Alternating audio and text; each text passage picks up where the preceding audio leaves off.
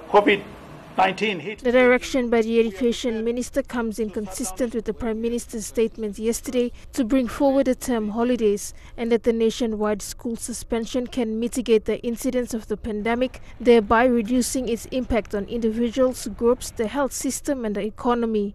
Last week, I announced that if coronavirus or COVID-19 hits PNG, we are prepared to shut down the schools for a period as a step to stop the spread of the virus. The announcement of a confirmed case here in PNG and some unconfirmed case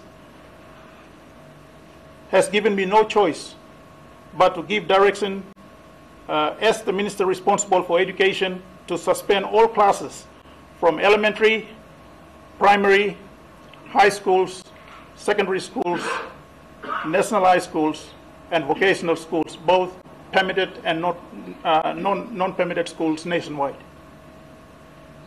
This is in line with the Prime Minister's announcement yesterday to suspend all schools for 14 days.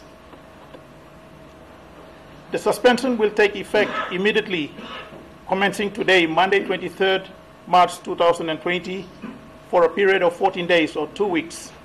The approval for suspension applies to provincial institutions, that is elementary, primary, high and secondary schools, as well as vocational centers, inclusive also of national institutions, that is national high schools, special education centers, Ford centers, national tertiary institutions, that is teachers' college, technical and business colleges, as well as all private schools that provide education in the country, adding that the suspension of classes must follow the specific protocols. We will continue to assess the situation. If the number of affected people grows, a further decision will be made to extend the period of suspension. This is the decision I'm making as the minister responsible, consistent with Section 27 and 91 of the Education Act 1993.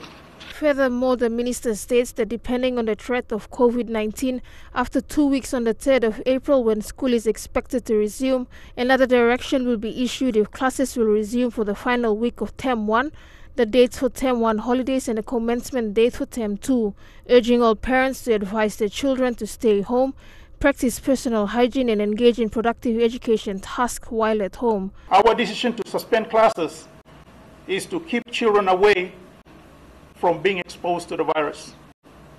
I call on all parents and guardians to keep our children indoors during the period of suspension. Annette Kora, National MTV News.